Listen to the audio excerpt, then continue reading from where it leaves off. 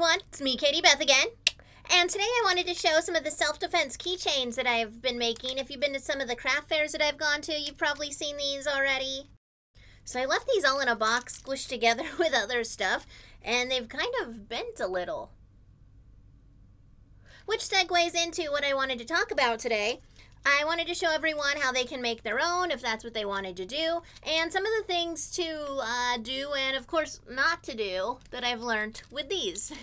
So first off, starting with these self-defense keychains, and they're just little keychains, so it just looks like a cute little puppy dog, but if you need to, you have a stabber to help defend yourself.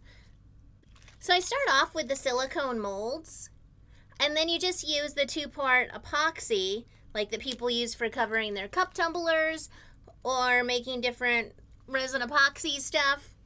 So some of the things that I've learned with making these, learned with making these, is that you really need to be careful of what additives you're putting into the epoxy. And it's funny because some of the stuff came with some of the resin that I bought, and it just makes it completely unbendable. And I don't know if maybe I didn't mix quite right with the correct ratio, but I feel like I used the same base and then just put them in different cups and put different coloring in. And this pink one, super cute. It's the pink shimmer dust that one of the epoxies came with, but when it dried, it's completely flexible, which is especially funny with this here unicorn that I have, because it's from the same epoxy base. I just poured them in different cups to put the different coloring in, and I had the brown shimmer, and that is perfectly hard, exactly what I want it to be. But the pink shimmer, again, with the same, came from the same batch, it's flexible, which for the purpose of a self-defense keychain kind of defeats the purpose if you want it for a quick stabby and it just bends. But as I'm noticing right now, it still catches the ears, so at least there's that. But I don't think this is one I'll be selling, just because you want that horn to be stiff and it's just a movable thing. But again, watch, the ears still get you. So again, you want to be careful about what additives you're using. This one, I obviously did a weird, I don't know, I guess I had a weird batch mix on it. It's the clear, but it came out very bubbly, so maybe I just didn't blow the hot air stuff on to get all the bubbles out correctly. But it still works. I still like it. It's just one of the ones I haven't really given to anyone. So, talking about the additives, so I don't know if I used the same pink base. I feel like this is from a completely different batch, but again, I used the pink, and this is honestly 2 months old. I've had it sitting in this mold for 2 months, which might actually ruin the mold, but it's just did not set, so I obviously did something wrong.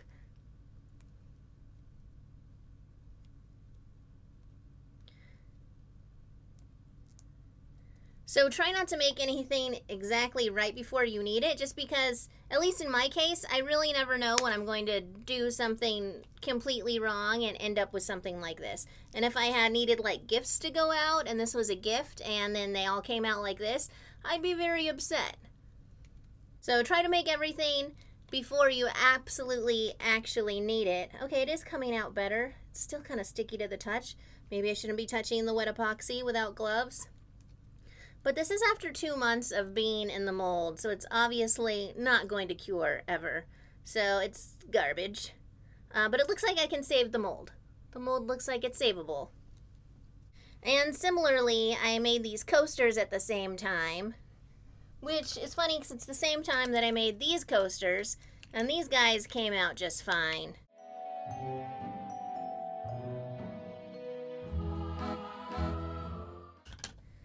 And these ones are having that same kind of gunky thing, where I'm really just going to need to peel this out and toss it away. Hopefully I can save the molds if I can get everything out of this. If anybody knows how to clean the gunk out of molds really easily to save them, I'd like to hear about that.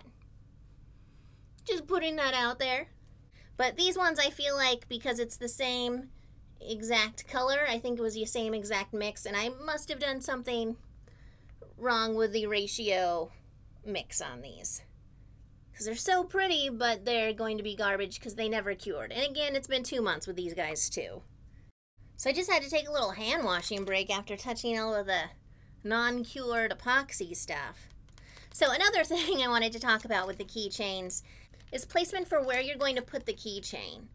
A lot of them come with the hole already to put them in, and I like to have these type of keychains with the clip off so that if it's attached to your purse or bag, you don't have to carry the entire purse or bag around in your hand with you. If you need to, you can just clip it off and already have it in your hand and ready to go.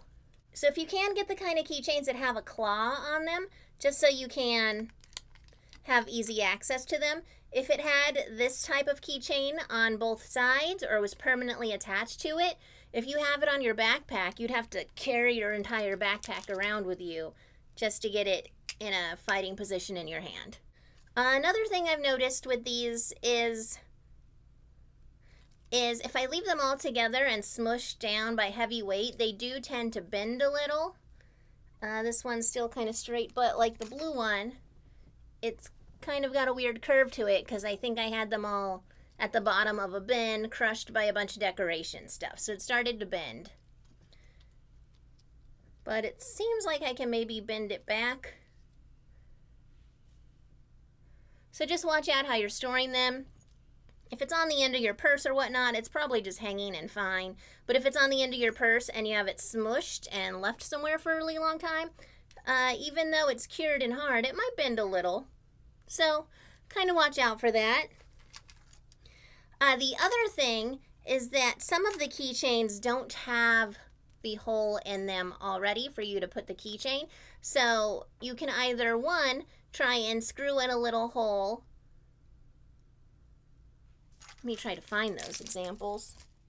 So I can't seem to find my examples of the keychains that didn't have the pre-drilled hole in them, but I'll just talk you through it so you know for the future. So some of them didn't have the pre-drilled hole, and so I tried to use the little